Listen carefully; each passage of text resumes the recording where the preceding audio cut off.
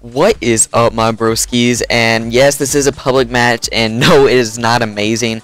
But hopefully it'll be a backdrop for what I want to talk about. And I'm just gonna basically talk about what I do and don't like about the game. And I know a lot of people don't want to hear any bad things about the game, so I'm not gonna say any bad things per se. I'm just gonna say like my opinion, what I think is like great, and what I think is okay. But overall, before I say anything, I just want to say I love this game. Basically, it is Modern Warfare 2 with Black Ops features, and what more could you ask, really? Because Black Ops pretty much made a bunch of new inventions. That sounds really gay. But they made a bunch of new like things to use, such as theater modes, such as like one in the chamber and stuff like that. And way that you join parties and stuff is a lot simpler. And they brought all that into Modern Warfare 2, which is amazing. And they made sure that they didn't ignore everything that Black Ops was successful in and just hate on everything that they were bad at. They also realized that Black Ops was successful in a lot of different ways, and they just built off that to build an amazing game. And so I just want to basically say that before I start hating too much, because, and I just want to say I'm not going to hate. I'm going to say a lot of good things too. But basically, I'm just going to say a few things I've noticed, such as nades in Modern Warfare 3 are really, really bad. In Black Ops per se, they were like maybe a little bit overpowered, like they kind of rolled towards you. I know for me it seems like they always rolled to me.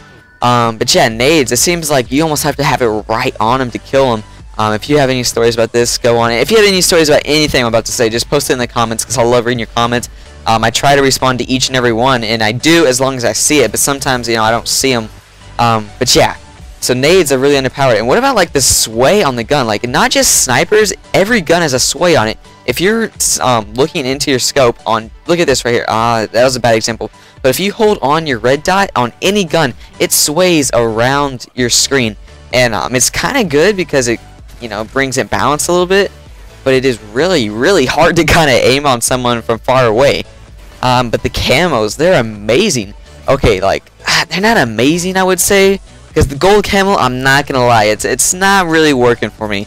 It's cool that you don't have to like complete every challenge like you did in COD 4, but it looks like plastic to me, and it's really cool, kind of like, I'm not gonna lie, I like it. But for me, the blue camo is what rocks my socks. That is freaking sweet. If you haven't seen the blue camo, definitely check it out, because the blue camo is sexy as hell. But extreme conditioning, I was a little bit disappointed in that. In Modern Warfare 2, for my bad. Marathon made you run so fast and so far. Not fast, but far. Extreme conditioning, it almost feels like I'm running at a normal like pace. Like I'm not pace. I think I'm running just as far as it without extreme conditioning. And that's a little bit unfortunate, because the pro version doesn't give you unlimited either, like it did in Black Ops. Pro version just means you can climb obstacles faster. So I was a little bit disappointed in that. It's not really that big of a deal. It's still kind of neat. But I wish I wish you could sprint a little bit longer with it. Then it'd be perfect. And the helicopters, it seems like those might be a little bit overpowered. But the kill streaks, guys, they are amazing. I've been running support kill streak, and that's perfect for me, because in this game right here, this is me just screwing around and having fun. If it's not a game battle, I'm not gonna be trying that hard. I'm really not. I mean, I'll try to do good, because obviously doing good is fun, and this game is about having fun. But as far as like camping in corners, I'm not gonna be doing that. And I don't know if you guys have any stories about this either. But when I got the game and came home with Modern Warfare 3, right, on the November 8th, I guess, but technically the 7th, which was Monday, it seems like everyone was trying so hard. Everyone was camping in corners, and I'm guessing it was because they were trying to get a good KD or something. I don't really know, but it seems like everyone was sitting in corners. And for me, I was like running around the map trying to learn these maps as fast as I possibly could.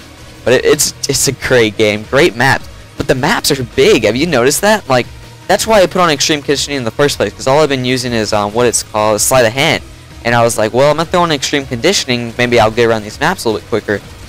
Wrong. Extreme conditioning didn't help that much of that. But the maps, they're amazing. They're pretty. Yes, I said pretty. Don't hate. The maps are really good looking, and they're really big, and I like that. The maps are so big that I don't know, it brings kind of like a little bit of a feel into it. But back onto the kill streaks, they pretty much like used everything that was successful in other games. But right now, I'm just gonna tell you that if you're thinking about, oh, the advanced UAV is gonna be really great, like the Blackbird, pretty much you're gonna have a better chance of just running the regular UAV and have like a different higher kill streak because I believe it's a 12 kill streak. I'm not completely positive on that, but it is up there. And the UAV works pretty much just as good as advanced UAV. Pretty much advanced UAV is just a UAV that shows their position. It doesn't last any longer. It doesn't do anything special. It pretty much just shows their direction for just as long as a UAV red dot would. So obviously it's good. You know, I mean, it's not bad. But as far as if you could get a lot better kill streaks, I would definitely run just a UAV and then use a higher kill streak. That's just my opinion. But I think that'll help out a lot better. But what about how balanced this game is, guys? This game is so balanced. There's pretty much no gun that is like just like leaps and bounds better than the other gun. Pretty much all I've seen that is a lot better than the other gun is the type, which is just like the FAMAS, and obviously it's the type like some number, but I'm not that into this game yet.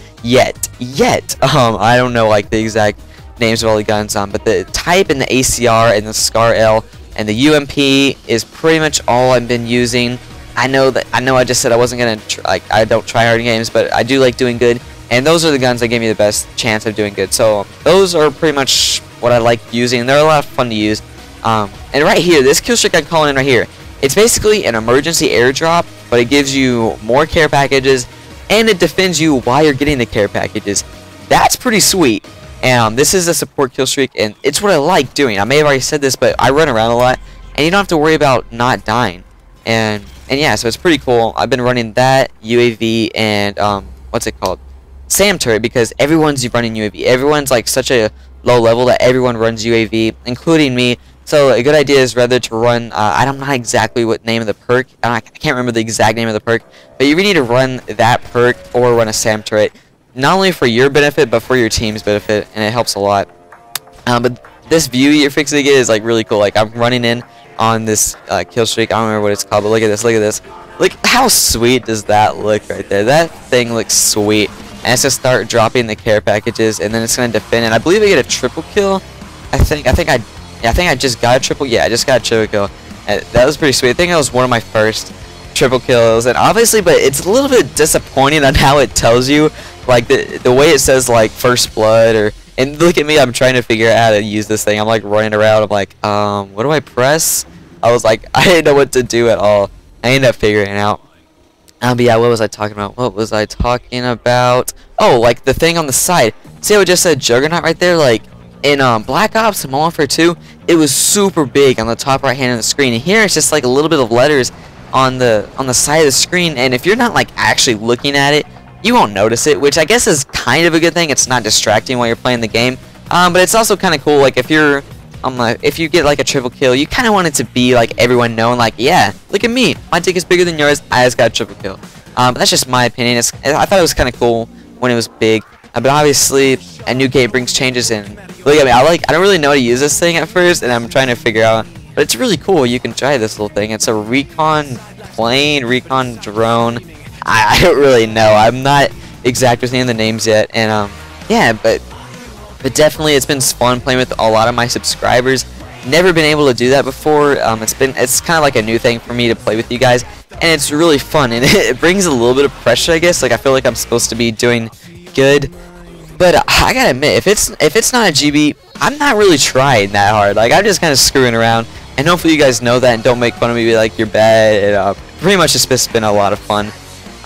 Anyway, guys, this game is wrapping to an end. If you've watched this whole gameplay, you're a fucking champ, because that's a pretty long gameplay commentary to watch. But if you have, maybe I could get a like, because obviously if you've watched this for 9 minutes now, you've liked it a little bit. Maybe that's just a guess, but maybe, guys, you could leave me a like.